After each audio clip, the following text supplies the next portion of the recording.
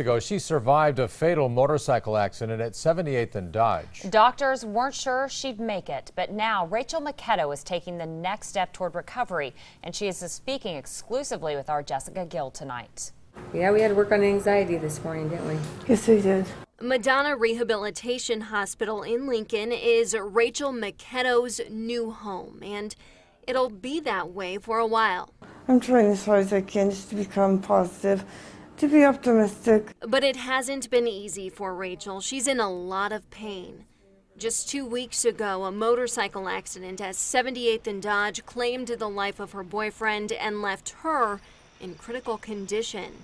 Among a number of injuries, she broke her pelvis in several places and now has screws in her waist, giving her midsection stability.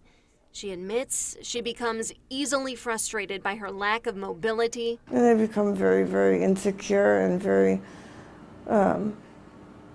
tired too at times. Just even lifting my hand or my leg up will put me out of breath, which I'm not used to at all. But to have a second chance at life, every arm lift, every push-up.